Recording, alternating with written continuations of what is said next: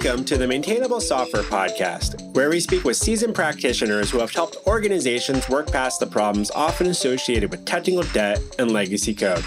I'm your host, Robby Russell. On this episode, we are joined by Zee Spencer, a software developer and member/owner of two worker cooperatives, Cohere and Zinc Cooperative, based out of Oakland, California.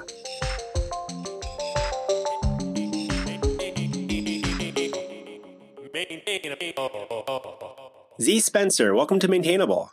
Oh, hey, Robby. Thanks for having me on. So, really hard-hitting question. What do you believe are a few common characteristics of, dare I say, maintainable software code? I think the common characteristic is approaching the software as a social system as opposed to a purely technological system. Factoring in things like, what do people have this time and attention to work on? And what skills do the team already have in existence? And what is the parts of the application that are making things better for the users and the customers? And what are the things in the application that maybe are not? And just kind of like approaching it less as a ideological, functional programming good, object-oriented bad, procedural even worse kind of mindset. You wind up with software that is more maintainable because it is more holistically thought through, in my opinion. Interesting. And a number of the folks that I've definitely talked to about this on the podcast have kind of touched on some of the patterns they've seen as far as how, like, what are some good practices that a team might follow to continue to be able to maintain software. So maybe thinking about your, as you said, like social system, if you were to come into an existing application that's been around for, let's say, 5 years, what sort of things would you look for or need to know of the team and or of the software to kind of go, okay, this seems like it's being moderately well taken care of and looks like something that we can continue to evolve? I would look for pressure. Any system that is under pressure is a system that is unlikely to be maintainable.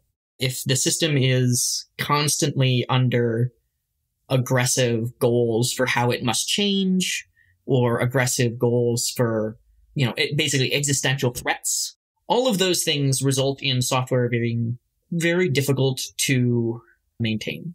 So if you see people who are constantly firefighting or sprinting and never taking a moment to breathe or like talk through things or explore the problem at a higher level, you wind up with software that people just keep tacking on stuff to. And they tack on a new thing and they tack on a new thing. And they never take the time to actually sit back and remove the parts that aren't creating value anymore. The features that maybe don't get used very often, but still have bugs in them. Maybe there was some infrastructure code that you wrote, 3 years ago, but it's not necessary to have that anymore because Heroku just upgraded their Redis installation and now you can use managed Redis instead of the Heroku Redis, right? So like a lot of it is just like having space and spaciousness to assess the things that are adding to your software's carry cost and then adjust it. And I know that's not really the answer you're looking for because you want me to like point out, oh yes, they had feature tests. Fuck yes. But like, it is really about spaciousness and bringing a sense of spaciousness to the software itself. And if you don't have that, then it doesn't matter how great of a unit testing framework you have or, how accurately your type system reflects the mental model of the users and the organization at large. You're still going to run into systems that just tip over and you can't change. Right. And I think a number of things you're kind of outlining here, if people on a team have the mental bandwidth to think about and reflect on what is and what isn't worth keeping around anymore, what things might need to be modified or, removed, or just thinking of like, oh, maybe we could do some optimization if we take advantage of something else that, say, Heroku or wherever we're hosting our applications are at, can reduce some of the configuration, the stuff that we're doing, like that stuff that you have to maintain one way or another.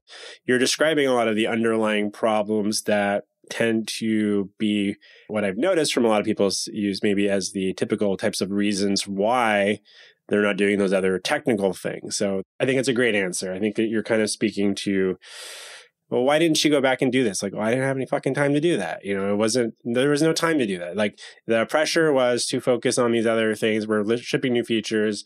We're, whatever, insert startup excuse at that point in time. And those are all valid excuses too. Sometimes there's a lot of things that are at play and you don't know if you even have that time or not, or if it's even worth taking the time early on in that project. But some good points you're making there. So thinking about software code specifically for a little bit, how many hours in the sun do you think it takes for new code to turn into legacy code? So my perspective on legacy code is probably a little bit different than the rest of your listener base, but legacy code is profitable code. And I operate multiple very small business models, like very small products that generate revenue, right? And for me, if the code that I write is not directly contributing to the revenue model for the business, it probably should be gone anyway. If it is contributing to the revenue model, then it is probably going to have constraints applied to it that maybe it wouldn't have if I was trying to approach it from a purely ideological programming perspective, right? So I might skip a few tests because it doesn't make sense to test this case because I don't expect it to happen. So this morning, for instance, I was pairing with one of my co-op members and we were trying to figure out what should happen when someone's subscription, we have this notion of sponsoring a subscription for the product, right? Hey, I'm a family member and I'm going to pay for these 4 people and that makes total sense. But what happens if somebody decides that they want to pay for their own membership now? We went back and forth and we were like, well, let's just write a test case to see what happens now.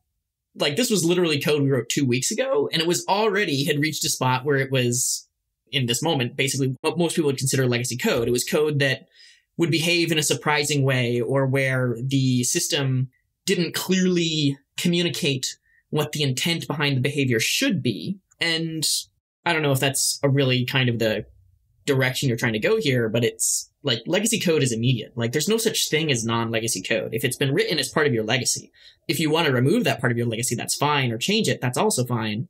But there's nothing wrong with code that you're not happy with or code that isn't ideal. So maybe 12 to 14 hours in the sun, then it becomes legacy, or 2 weeks worth? I mean, I would say 20 minutes. If you're happy with the code that you wrote 20 minutes ago, then you probably weren't making enough trade-offs. You were probably working too much through your own self-interest and not enough through what is the sociological system at play and how can I best represent them, even if it puts myself a little bit behind or puts myself ahead in some cases. Sure. So, okay. So in all seriousness, what would you say has been one of the most effective changes you've made over the years in your career as a software developer with how you communicate with clients about what it means to maintain their software? I communicate in terms of carry cost. If you've ever looked at a P&L, profit and loss sheet for a business, there is your gross receipts, so the money that comes in, and there is, underneath of that, there's what's called your operating costs. And your operating costs are the costs that you just have because the software is running, right? So if you're running a software as a service business, your operating costs might be your Amazon infrastructure bill and stuff like that.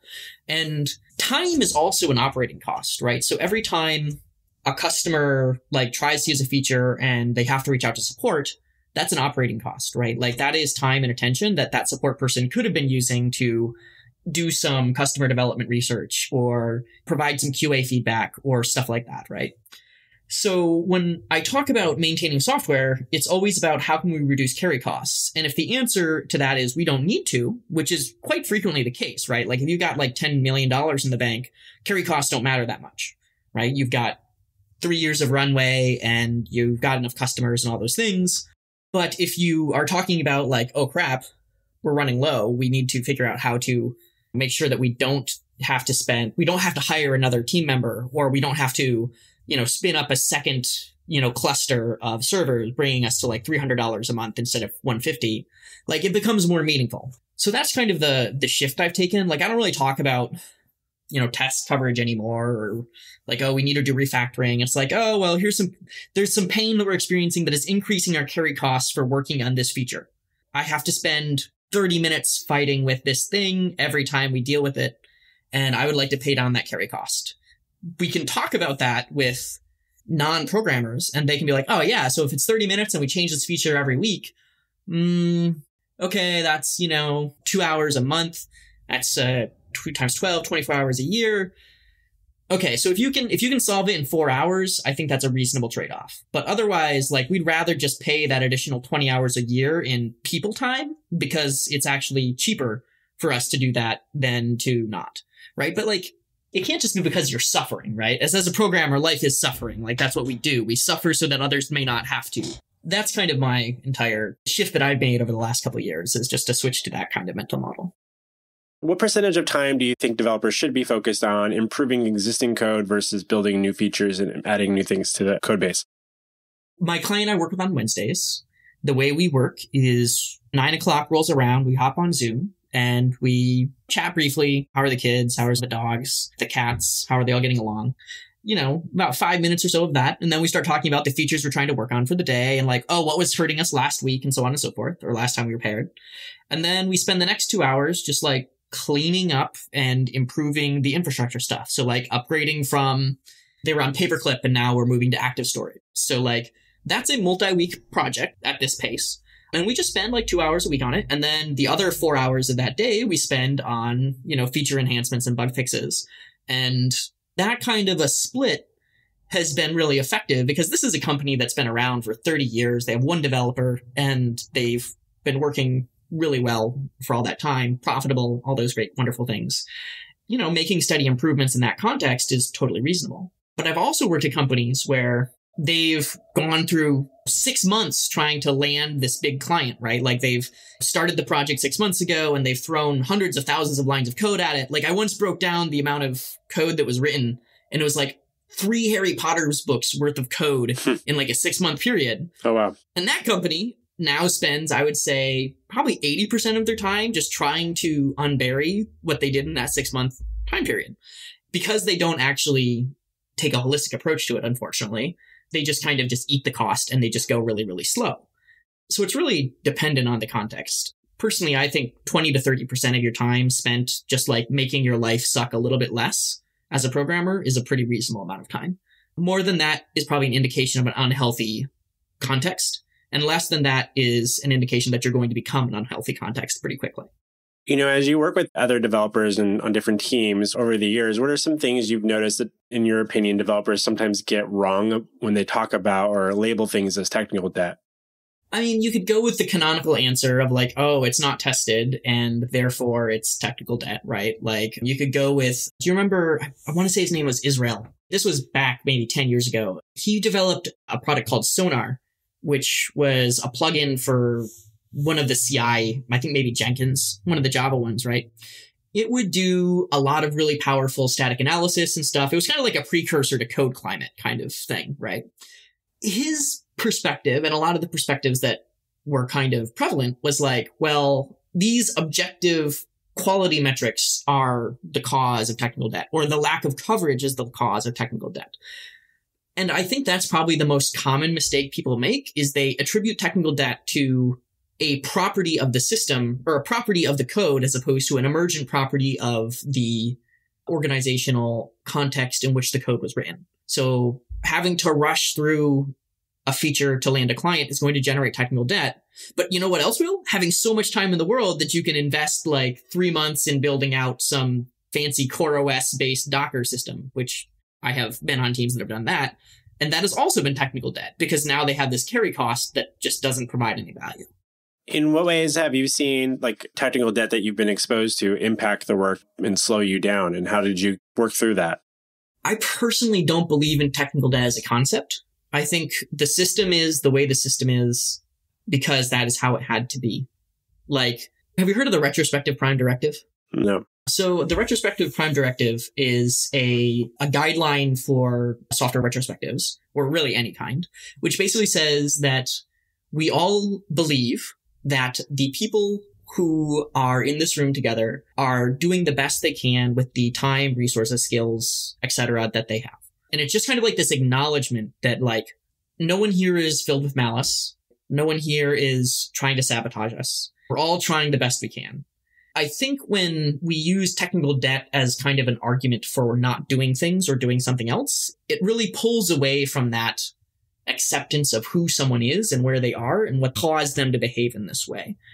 That's kind of where I kind of fall on there. It's not like, yeah, sometimes I have to go slower because, there's too much coupling between this and that, or someone's got too much logic and active record callbacks, or, they've shifted half of the code to React and the other half's in jQuery. Like, all of those things happen. It's life. We've all been there.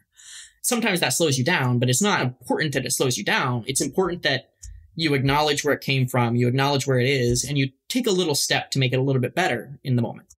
All right.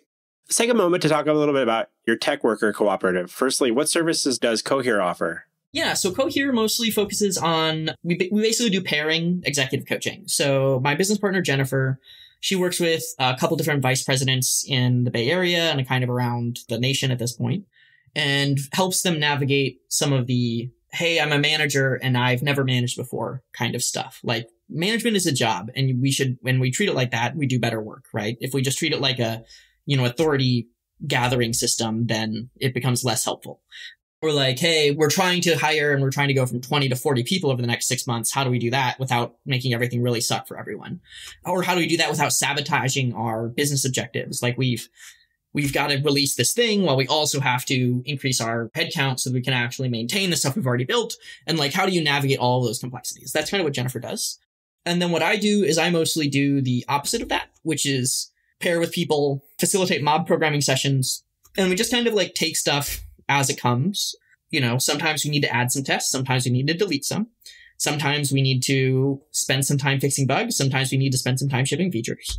And we just kind of like work on software together, but try and bring a really deep mindfulness to it. So it's not just a helter-skelter kind of approach to software, or it's not just chasing the latest fancy technology or whatnot. Why a cooperative, out of curiosity? When we founded Cohere, there was 3 of us. I don't know if you know Betsy Hable. So she's Betsy the Muffin on Twitter, but she was the third member there. And we basically were like, well, we want to make sure that we are participating in a democratic manner, and one where power dynamics are clear and explicit as opposed to implicit. And so we structured ourselves as a 3-person cooperative organization, essentially, so that we would each have a single vote, regardless of how much vesting happens. So like, Betsy's currently working with the long-term stock exchange, Eric Ries's company. And that was just a really good opportunity for her. So she still has a vote within our organization because she contributed over the last couple of years, right? And we still appreciate her guidance. And because we've structured as a cooperative, she still has the same voice as myself or Jennifer, which is really useful from oh crap, how do we decide X or Y or Z, even though she's vesting at a slower period because she's just not contributing as much time as Jennifer and I are at this time. Interesting. Yeah. I remember there was back in my anarcho days, I was always curious about co-ops and things like that. And now that I moved off into the system, I suppose, of running an LLC with a business partner and had a previous business partner, I understand the whole voting dynamic there and stuff, how important that stuff can be, regardless of whether or not I have a majority percentage of ownership or something. So also, I think you're also part of another co-op called Zinc. What is that organization and how does that distinguish from Cohere? Yeah. So I'm going to try and avoid being too wide-eyed and fanatical here. But I believe that most of the ills that we are experiencing in society at this moment are caused by authority being stripped away from people who are doing the work, and ownership of the work product being extracted basically from the people doing the work into basically to shareholders and only shareholders, right? So if you look at the percentage of GDP that is distributed to labor versus to capital holders, it is basically half of what it was in 1970 and close to like 30% of what it was in 1930s and 1920s. So back when we had our first like real big economic movement towards like labor unions and stuff, we were capturing about 60-ish% of the, and this, please don't quote me on these numbers because I don't have my references in front of me. But we were capturing about 60% of the GDP was going towards workers and less so for the capital providers, like the people who aren't necessarily working. And technology and software in particular is a really interesting thing where if I wanted to write a product or build an app, like all it takes is time and attention and effort, right? It doesn't require a significant capital investment to buy a tractor, right? We don't have to buy a mill to like start building software. Like we can just like sit down and type and go to glitch.io or whatever their new domain name is and throw up some Express web app and it exists. And so Zinc kind of came out of this notion that, well, what if we could, instead of going to the VCs and being like, hey, we would like to get $250,000 to spend a year of time to build software that we think might work, what if we just start building things in our spare time as much as we can provide and put it into the collective pot? So like technically we all own the code. So it's not just my open source project or your closed source project. It's like, it's our code. What if we push things forward a little bit every day or every week, because we don't really have enough time and attention to put into daily improvements, and, distribute the profits according to the people who contributed over the last quarter or so. And so we've got a few different products. They're not great. They're basically, I've worked with a few different people who like had stuff and they're like, hey, can you take this over for us? So we've got like some photo products that we have that we just bought from somebody who was like, hey, they put in like a couple million into this developing these things, and we were able to pick them up for a song because they just weren't making enough money. And then I've got a couple other people who have software services that they can't afford to hire people full time and it doesn't make sense, but they're really good designers and really good at connecting to the community. And so we just maintain their software for them and take a percentage of the revenue that it generates, then distribute it based upon like how much time and attention did you put in. The goal is to get to a spot where instead of all the cash going into, back out to the early investors or the CEO who exits, right? We have Travis Kalanick or whatever jumping out of Uber and now going to start this new thing where it's probably going to be terrible as well and bad for everyone. And just like put it back into the people who are actually contributing the time and attention to building the software. And I don't know if it's going to go anywhere. It might be dead in a year. Who the fuck knows? But like, it's kind of nice to just be able to sit down with people and like solve a problem, ship a feature, and know that like maybe it's only it took me 2 hours and maybe I make 50 fucking cents for that 2 hours of work, but it's my work and that's how much value was created and I'm going to get that back, as opposed to my income being on loan from somebody who's like, and if you don't make this exit for $10 million, then why the fuck did I even hire you, kind of dealio. All right. Well, thanks for sharing some background on that. I was quite curious when I was doing a bit of research on you.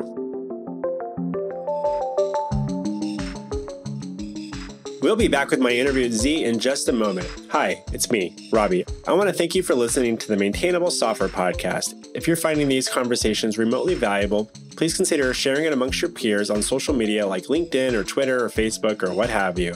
Also, please consider writing a review on Apple Podcasts or any other location on the internet where people apparently might write nice or maybe even critical things about podcasts. Honest feedback is always appreciated. Thanks again. And now back to my interview with Zee Spencer. As you reflect on your experience in the industry, do you often find yourself more on team rewrite or team refactor?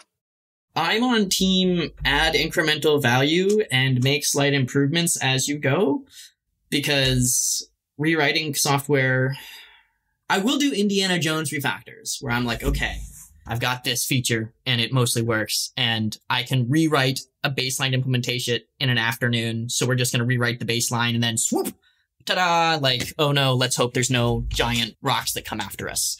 But the vast majority of the time it is, if I can't ship an improvement in an afternoon, then I took too big of a step and I really just need to make a smaller step. It's interesting. You're kind of like using like time boxing, and it sounded like a little bit based off the way you're describing your work. And like on Wednesdays, I work with so-and-so. Does having that sort of constraint produce different sort of developer habits, I think, in some ways, versus if you're working on it every day of the week on the same app? I think it has an impact, because if I'm only going to spend 6 hours on this product in a given week, then I can't really design the system in such a way that it would allow me to take more, like to spend more time on that, right? Like if my constraint is, when I managed my first team, I would go around and kind of jokingly say a feature a week makes the future less bleak, because like we had literally not shipped anything in a year. And so like we basically pivoted to what could we do so that we could actually deliver a single small improvement every week? We can still have other work streams for the bigger stuff, but like one single small improvement every week. And that's just kind of like the change in that organization just like really stuck with me. Like the fact that the CEO actually liked the engineers after that was huge. And so I've kind of like brought that mentality to all of my work. It's like, okay, if I can't show my work at the end of the day and be to someone who doesn't know how to, T-Rex arms at a computer until it does what they want it to, then I'm probably I've designed the system poorly. When do you think it's appropriate for a team to really take a serious consideration to rewrite? If they don't have any users and they don't have any time constraints, I think there's a lot of value in taking what you've learned when implementing a thing, whether it is a specific feature or a specific problem or protocol or whatever, and trying to make a version 2, right? Take what you've learned and make a new one. And so if you're in a spot where you literally can cut off all of the existing users and be content with that, then I think it's totally reasonable to rewrite. We did a rewrite last year. One of our clients, they had this ASP.NET thing that they literally run inside of a Windows box on the cloud somewhere. And all their other stuff was in Rails and small organization, bootstrapped organization. And they're like, well, it makes us money, but not a lot of money. And it costs us a lot of time. And we'd really like to take what we learned with our existing customers on it and just make a brand new version. But the business made that decision. It wasn't me. I didn't say oh, we should make a new one. I was like, well, what can we do to refactor this next time? They're like, you know what? It just doesn't really meet our customer needs. It was a 15-year-old app and it's not really what makes sense anymore. And so we were able to strip it down to its bare bones and re-implement it by doing a rewrite. And that worked out really well because it was driven not by technical pain, but by customer pain. And that, I think, was the best mechanism I've seen for a rewrite. Right. We're usually rarely ever advocating for team rewrite. My company, we're an agency. Recently, we had a company come to us who, weird story, they came to us with, hey, we want to work on this project. We need a Ruby on Rails team. That's what we specialize in here. And they own a bunch of different applications. And then when we got into it, we're looking at the code. We're like, this is actually a PHP application. And they're like, oh, yeah, nobody's worked on it in several years. And it's kind of a mess anyways. Why don't we just rewrite it in Ruby on Rails? Because we have a bunch of other apps that are with Rails. And let's just get everything more in line. And we're like, whoa, hold on there. That sounds great because we'll still get the project. And now it's a bigger project, I guess. But what about the people that are using it? And what's that experience going to look like? And how do we migrate? And the people that are our clients, they weren't even around when the application was developed. So nobody has a clear list of what everything this application does. And there's what do we think it does this? It's an interesting process. So we're in the process of rewriting a PHP application that nobody really knows entirely how it works, except for when you look at the code and you try to piece it together. So at least there's a clear enough goalpost that we're working towards, but I'm curious to see how this works out. So for the audience, I'll try to keep some tabs on that. I'm not team rewrite ever, and we're doing that one right now. But again, the business said, let's do this. This makes more sense.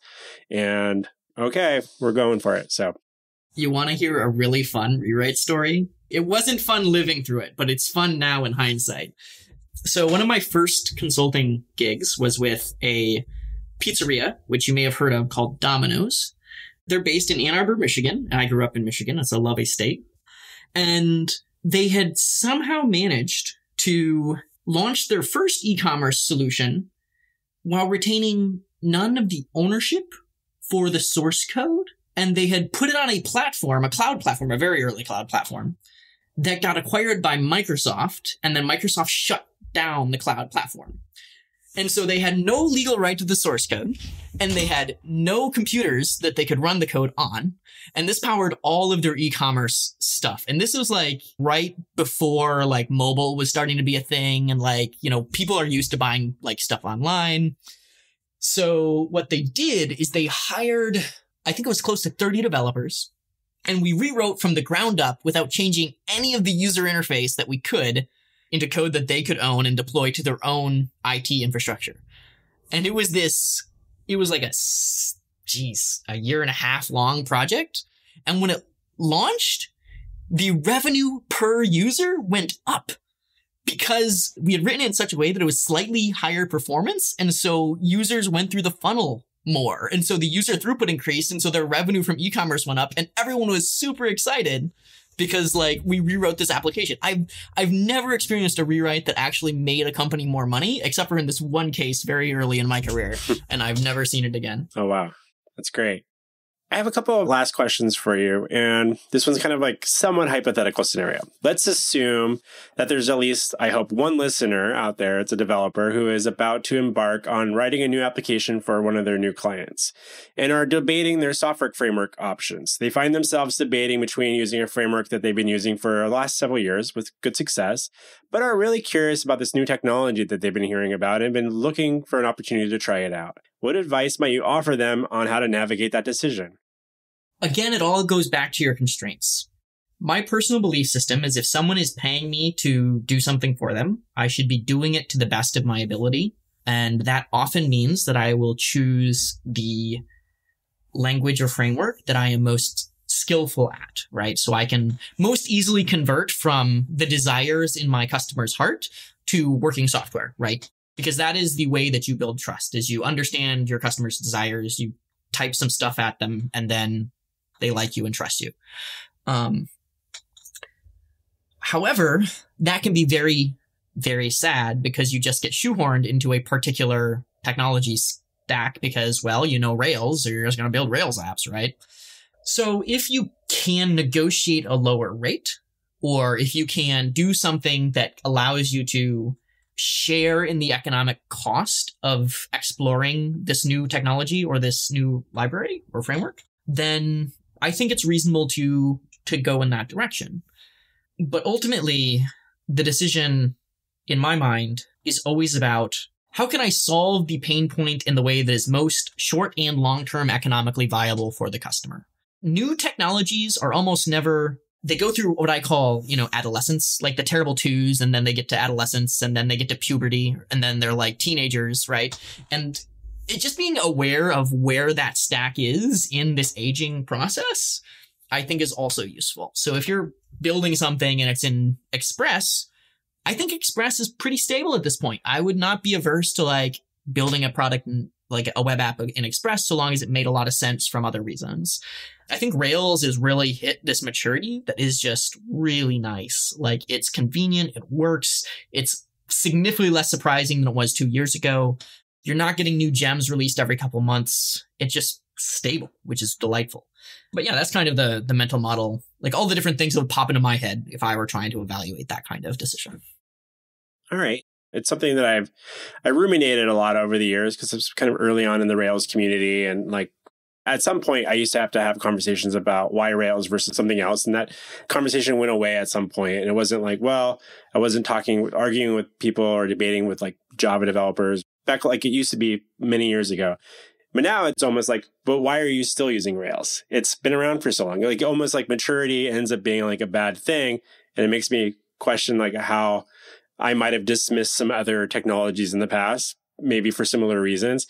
Or I think there's an aspect to developers, looking at their resume and thinking well, how am I still going to be valuable in 5 years if I don't get a chance to work with these other technologies? And am I going to become stagnant? It's a challenging thing, I think, for people to navigate their own personal best interests with the business's best interests. I don't envy those decisions, but I think I side a little bit more with you, thinking that you should do how can you get something out the door that shows value? And this isn't necessarily an opportunity to tinker on someone else's dime. But on the other end of that, thanks to a bunch of people that did that once upon a time with Ruby on Rails, I now have a successful business to some degree of inheriting a lot of applications that other developers, for some reason, decided to use Ruby on Rails to build their application. Then they found us to help take over that project at some point. So keep some of us in business, and that's good. It's an interesting, I think, challenge for folks to navigate. There's also other parts of the economic trade-off are things like, where does the data live and who owns it, right? So if you're building a thing where that data should not be on the cloud, for instance, then Rails is a really bad implementation framework for that, right? Because it's, Active Record really wants to store on either PostgreSQL or Mongo or something, right? So if you're building some kind of personal health tracker, you might want to look into native applications for that instead, right? I could go for hours about just how we optimize our decision making when building software, not for the customer and the user, but for us as programmers. And how, when we do that, we wind up creating or encouraging systems to be sometimes user hostile. You wind up with software that doesn't actually meet people's needs because we spend all of our time implementing a new mechanism for doing database transactions, when really we're not selling a database transaction system. We are selling a product that does this for a particular customer. And if you want to sell a database transaction system, I would encourage you to look at, working for Red Hat or popping to a place that does focus on that kind of infrastructure. Well, with that, I have a few last questions. So what non-programming book do you find yourself most often recommending to people in our industry? Does design count as non-programming? Definitely. Indy Young wrote a book called Mental Models back in, I want to say 20 years ago, maybe 15 years ago. The things that really stood out to me from that book are how to attempt to deeply empathize with a variety of people who all want similar things. So that's one that I really like to encourage programmers to read, because programmers, like, the secret ingredient to successful software is empathy, right? Like, in my opinion. And software is just a tool for facilitating relationships between people and data at this point. And then the other one that I encourage is one called Observing the User Experience, which I think we're probably at the 5th or something, 6th edition. But it's like this tome. It's 1,000 pages and maybe more. And it just provides a bunch of different ways that you can perform rigorous user research. I would not encourage people to use it and then immediately apply it as written, because it is for professional user experience researchers or user researchers. But the mental models that underlie it and the practices and principles behind it are mind-blowing. And it's not just like, oh, you should look at what people are doing. It's like, here's how you should phrase your questions so that you create space for people to behave, as opposed to, do the thing that they think you want them to. Observing the user experience. I'll leave the links to those 2 books in the show notes. And where can listeners best follow you and your thoughts on software development online? I don't really talk about software development online very much anymore. It was kind of like a surprise that someone actually wanted to talk to me about this, because mostly I talk about things like economics and organizational dynamics and all of that stuff. But if you go to Twitter and look for Zspencer, Zee Spencer, no E's in there. Well, the E's are in my last name, not in my first. That is probably where you'll get my unfiltered feed. Just keep in mind, it's not going to make you happy. You're not going to learn how to program from it. You might get very sad, because I tend to mire in the horribleness of the society we have developed for ourselves, as opposed to the utopia we could be heading towards. But that's, such is life. One step at a time. Well, it's been such a delight having you on Maintainable, Zee. Thanks so much for joining us. Yeah, thanks for having me, Robby.